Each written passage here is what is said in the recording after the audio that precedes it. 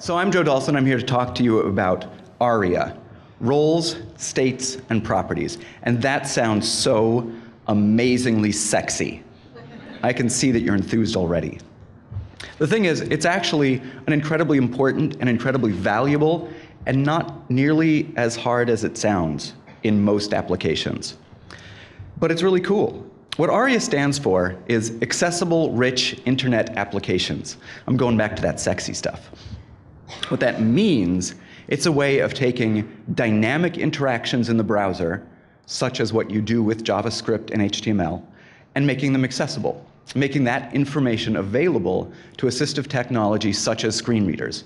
Right now, it is in fact only of any practical use in screen readers, but the idea is that it's a semantic meta-language that can be communicated to any assistive technology, or in fact any technology at all. One possible application is simply to make this information something that's present in the browser for somebody to just look at. The nature of Aria is that it's a group of properties that you can attach to an HTML element to give it more meaning. It uses a set of special HTML attributes that cover three basic concepts. Roles, which tell you what this element is and what function it's supposed to serve in this page. Sometimes that's obvious, sometimes it's more difficult. States, these are going to tell you how you are interacting with this element.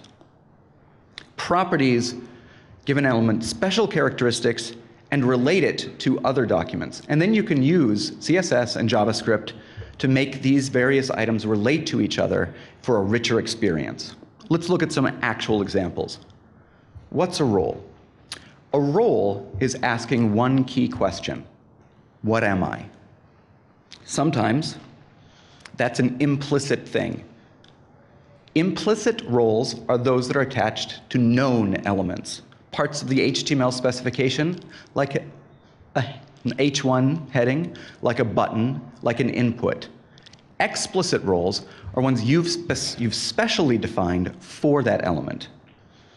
So this has an implicit role, an H1. What it has is a role of heading, and then an attribute that defines its characteristic with Aria level 1. That's great. You don't need any of that code because it's an H1 and it already knows what it is. And all of the assistive technology knows this as well. But what if you want to create something like a tab panel? You're going to mostly do that with divs and list items. You've got a set of list items that connect your controls to your panels, but a tab panel doesn't exist in HTML. A tab panel doesn't mean anything. Using Aria, you can give it the role of tab panel. This is going to specifically apply to the panel which is where your content is displayed. It's separate from the content which is actually triggering that. But this means that when a user with assistive technology, such as a screen reader, arrives at this tool, they understand what it is and how they can be expected to interact with it. Now, telling that user it's a tab panel doesn't automatically make it work with tabs. Those are going to be dependent on your JavaScript and your CSS. But for a user who can't see this very obvious layout, it's a great tool to be told by their screen reader, oh, this is a tabbed interface. Great. Now I know how to orient myself in this content. So when you're using roles, you need to be really careful about how you use them. When I mentioned that tab panel concept, the reason you add the role is because tab panel doesn't exist in HTML. But if you have an element that does exist in HTML, you don't ever need to specify the role. It might be redundant, and these are all examples that I've seen in real life. You might have an H1 with a role of heading and Aria level equals 1. Well, that's just pointless. You've added a bunch of extra cruft into your HTML, you've made it harder to read, harder to understand, and you've added nothing. You might be trying to replace an element with another one. You might be using a paragraph, but you're calling it a heading and you're giving it level 1. Well, why did you do that? You've got an H1. maybe you're modifying it. You've suddenly decided to take this H1, but let's claim for assistive technology that it's a level 2. You've got an H2, you could do that. That seems like a much more logical approach to me. But nonetheless, I see this all the time. Because people have absorbed the concept of Aria as something that improves accessibility. And that is only partially true. What Aria does is it enhances semantics. So it gives more meaning to content. However, if you give it meaning that's a lie, or is irrelevant, or is substituting the original meaning, what you're actually creating is confusion amongst yourselves and amongst everybody who looks at your code and amongst everybody who uses your site. So don't do that. If you've got it, use it. There are a lot of great semantic elements in HTML. Some of them, when they're relatively new, you look at an element such as the nav element or the main element, they're new. Not all browsers, not all assistive technologies are communicating that information from the browser to the assistive technology. Maybe you want to put role equals main on your main element. That's an edge case. You're touching on a small number of software interactions that may or may not come up. But it is valid because main is a relatively new element. If you're working with an H1, that is not a new element.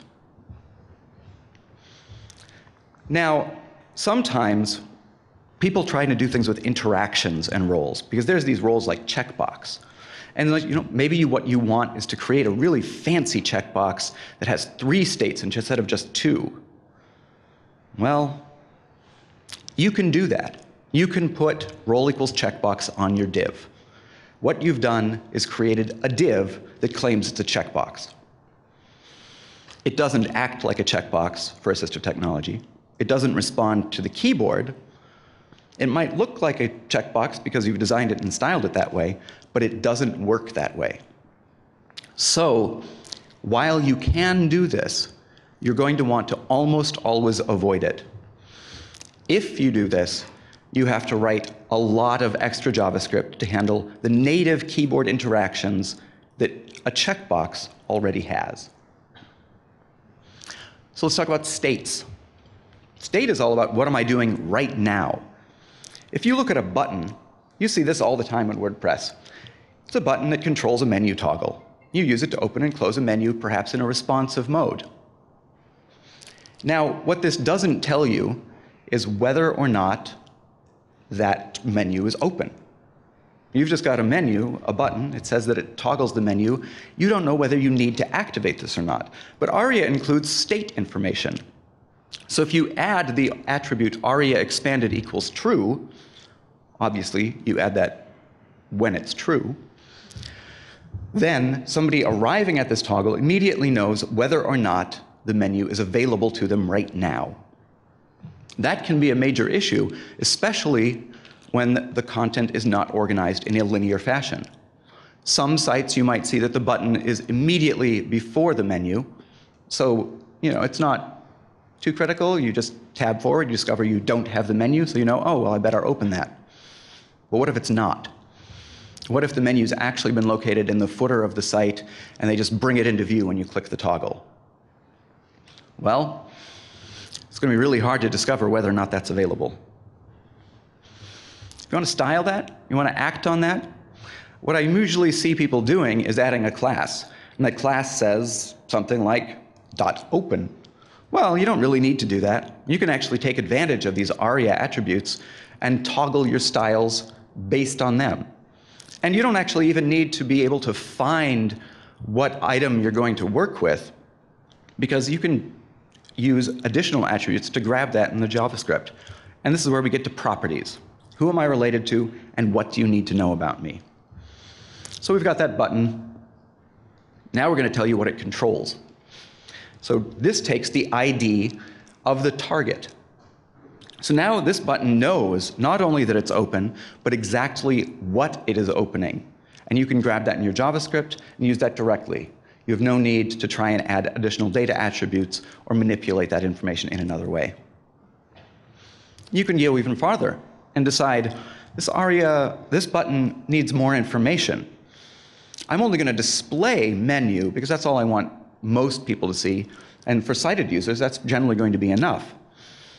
But for non-sighted users, maybe you want that to give more information. So it says close main navigation menu when it's open. And maybe it just says open when it's not. This is an option you have very readily available to you. An Aria label substitutes the text of that button so that it will read something else to assistive technology. This should be used with caution. So what you need to know about me has some very interesting attributes. Aria label is one I just talked about. Aria Live is highly valuable. Aria Live is critical to any kind of dynamic content, because what Aria Live tells a screen reader is that this is an area of the page that might change. The way a screen reader works is it loads in the entire DOM and allows somebody to navigate it.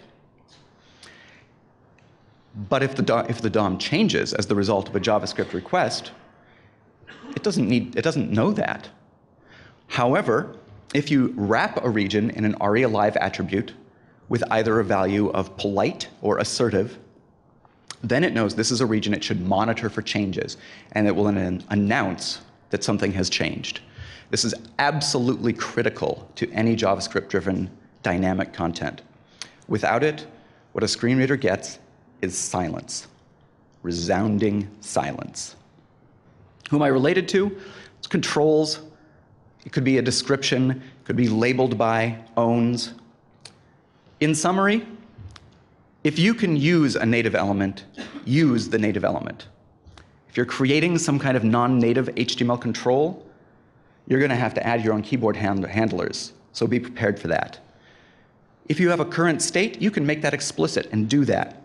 You need to make relationships between what you have and what it controls explicit. You need to make sure every control has a clear name. Thank you very much.